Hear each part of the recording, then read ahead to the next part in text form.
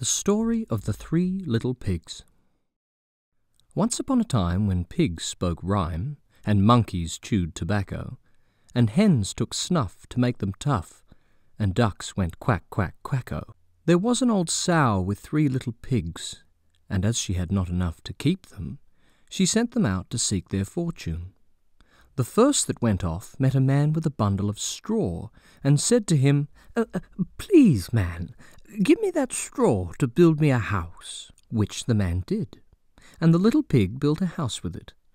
Presently came along a wolf, and knocked at the door, and said, little pig, let me come in."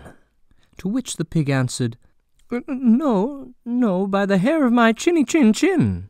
The wolf then answered to that, "Then I'll huff, and I'll puff, and I'll blow your house in." So he huffed, and he puffed, and he blew his house in, and ate up the little pig.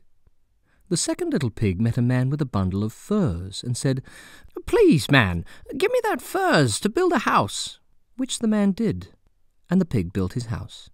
Then along came the wolf, and said, little pig, let me come in." No, not by the hair of my chinny chin chin."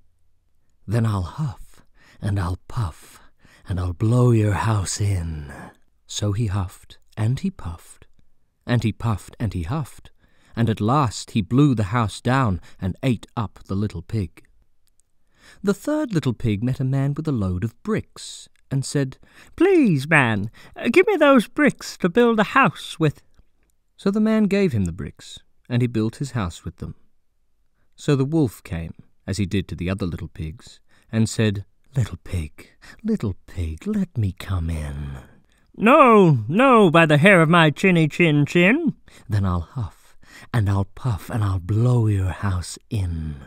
Well, he huffed, and he puffed, and he huffed, and he puffed, and he puffed and huffed, but he could not get the house down. When he found that he could not, with all his huffing and puffing, blow the house down, he said, Well, little pig, I know where there is a nice field of turnips." "Where?" said the little pig. "Oh, in Mr. Smith's home field. And if you will be ready tomorrow morning, I will call for you, and we will go together and get some for dinner." "Very well," said the little pig. "I will be ready. What time do you mean to go?"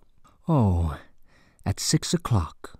Well, the little pig got up at 5, and got the turnips before the wolf came, which he did about 6, and who said, "Little pig, are you ready?"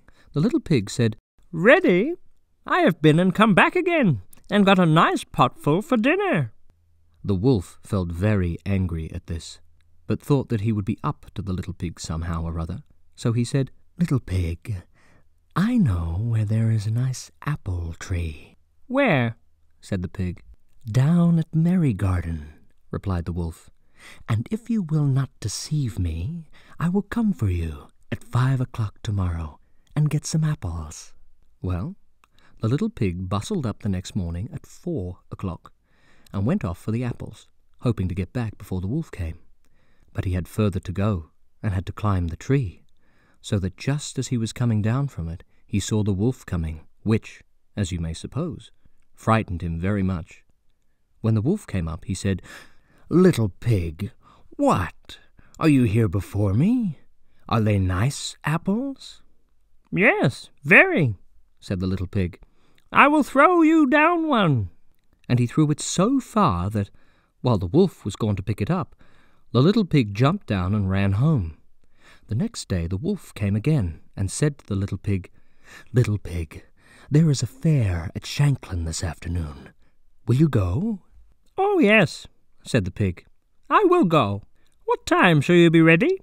"At 3, said the wolf. So the little pig went off before the time, as usual, and got to the fair, and bought a butter churn, which he was going home with when he saw the wolf coming.